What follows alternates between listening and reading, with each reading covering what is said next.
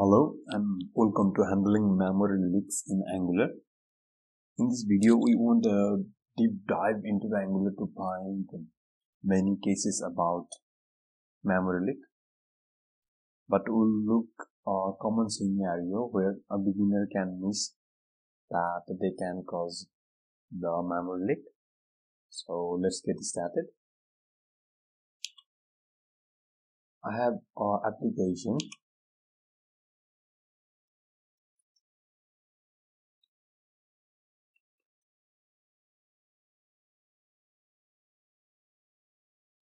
I have prepared a demo application for that. Now let's start that.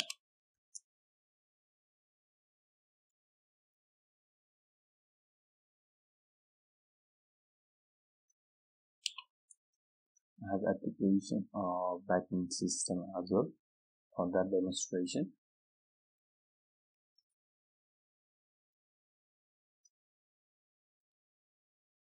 While the Angular is being built, let's say create the node backend side.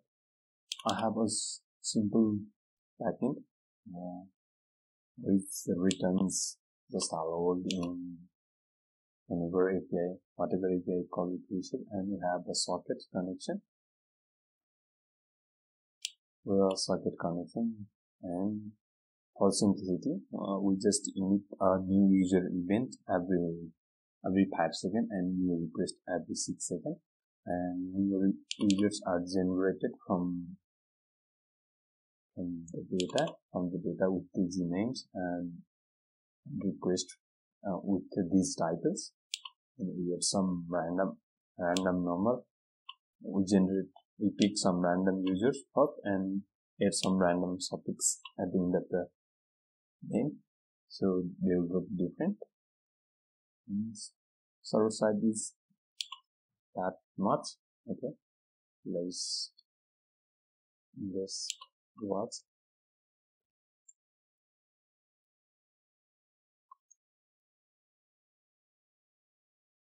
Okay, I have simple Angular project. Let's watch the demo issue and we'll be done. I have logged any request that come to that is connection same. So we have a home page and two new components, new users and new requests. So when we are in that root directory or this dashboard main screen, requests are being sent, no connection is being established. So when I change to the new user, initially there will be no user since I haven't used any API calls to get to a new user, but this will respond users in every 5 seconds. Okay. So here is an new request page, and this will get new request every 6 seconds. Okay. Now, but the current issue is that whenever I change from this new page to new request, as you can see, these are the console log of a new users message, and these are the log of new request. So whenever I came back in the new request section, then I'm still getting new users. So let's check what will happen if I go back to new users, since there will be no user. But as you can see, we start to getting a two response for a single event. Okay, you can see that.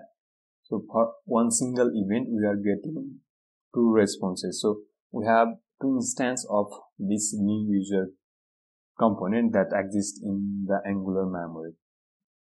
Okay, but it won't cause that much issue for this app or any app if we test for like some minute or some hours. But as you can see, if we for our dashboard for the application that run 24 hour a day or at least 12 hour a day working with a project, it can cause a lot of issues. So in the real world application, we just move around and do some stuff. There are not only these applications, there will be all other options. So as you can see, for any request, now we are started getting these many of the these much requests, because all those components that have been created are stuck in the memory of the Angular and they are not being cleared. Okay, we know the issue, but this is for the simple derivation. Let's check the structure. How we can create this memory bit. Okay, and here's the code for the Angular.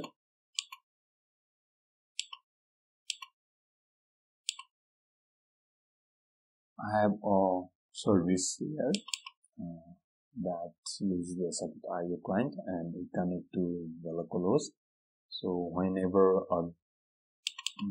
get new users method is called, we create an observable that the socket will listen on any new user event, and whenever a new user event is, it will pass next, and thus any subscriber to this observable will get this data, and on new request there is a method new request will do same for the new request event. Okay, now we have this is the and all these are default of Angular. So now we have these three routes, routes to homepage, routes to new user, and routes to new request. So so new request goes to new user component, and new user go to new user component, new request goes to new request component. So we have new user component. In new user component, we get the service and we call the get new user event and subscribe to that. So the log that we are being seen is from this line. So we subscribe to that, and the user are, whenever the come arrive, we push to our user array. The onset will just push the front. Okay, I'll say that this. So every time the users are displayed with user array item, and each user are passed to the user array item, which just simply then display the name and the date, as well as same for new request. In this case, it will display name, the request, and the date. Okay, so the current issue is that whenever we use our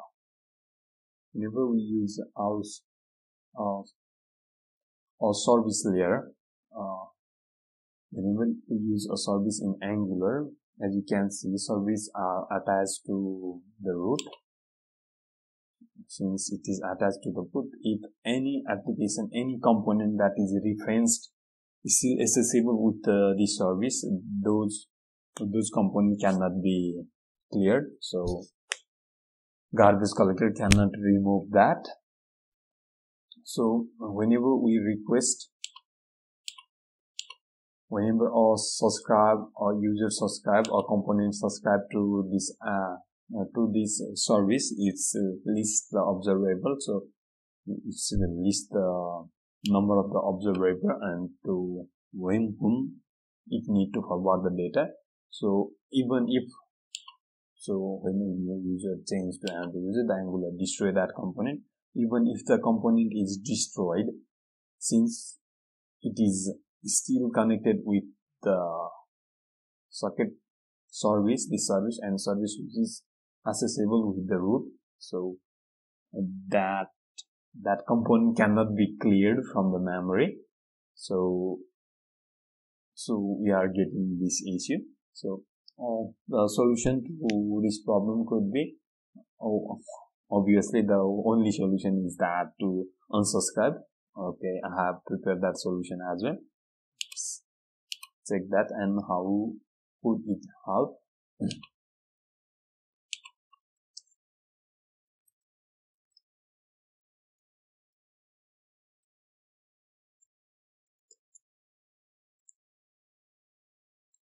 Okay, I put a solution here. So new solution is I have created the new is I have new users observable and new request observable. So whenever on constructor we just save this observable to the new users and new request.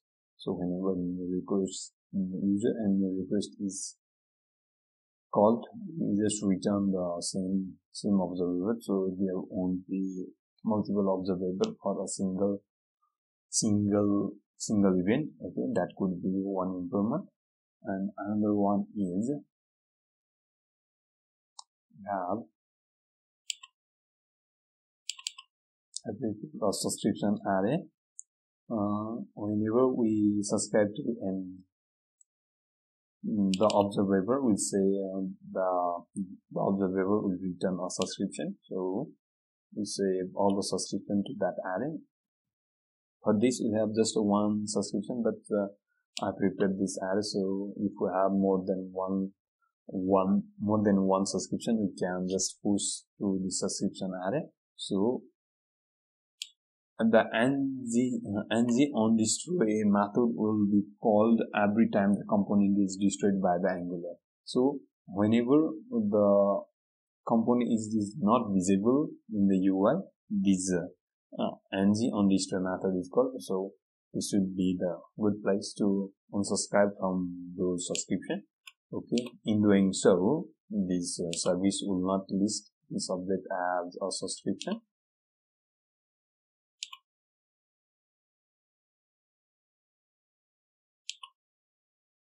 So as in the subscription list, so the garbage collector can remove these those components from the manual. Okay, let's check the demo. Okay, now we are back in the Angular. So let's create a new user. Now, okay, get one user and let's test a new request that by this configuration we should not receive any event called from that new about the new user, since we have also subscribed from that. And going back to this, we'll just place the new user and the new request. Okay, this could look small scale, but not much. But when your application scales and you start to get a lot of traffic or more transaction in the backend, I have the similar case. I have been working on a dashboard for our application, but one day we got like 5 to 6 times more traffic than usual. So that traffic flooded, and because of this configuration, our application just freezes and lag. So I have searched for this easy and just it work. Okay, in doing so, you can save your application. Just remember to save the subscription and unsubscribe it whenever the component is destroyed. And one another solution could be, instead of creating this observable within this service, you can export that socket and just create an observable within here. So observable will also be destroyed along with that component. So that will be useful for the case when the event is useful in a single page, only that component. But if you are interested in listening to the event that can be affecting the multiple area of your application, you can use the service layer. Okay, that's all. Just unsubscribe from the subscribed observable. Okay, thank you. Have a good day.